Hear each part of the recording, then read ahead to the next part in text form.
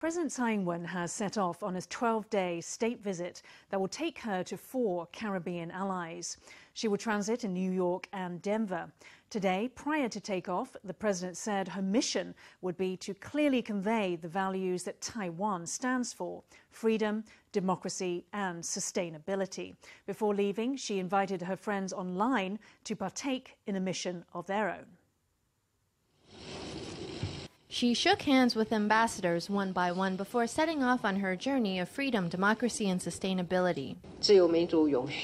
Democracy, freedom, and sustainability. These are the Taiwan values that we want to share with our friends around the world. Taiwan will resolutely defend democracy. Our hard-won democracy is now facing threats from an infiltration by external forces. Democratic nations worldwide are facing these challenges together. On this trip, the president is joined by her office's Secretary General Chen and Vice Legislative Speaker Chi-chang. Before boarding, she turned to wave to the press. On the plane, she hit record on her phone and sent out a message on her official Line account.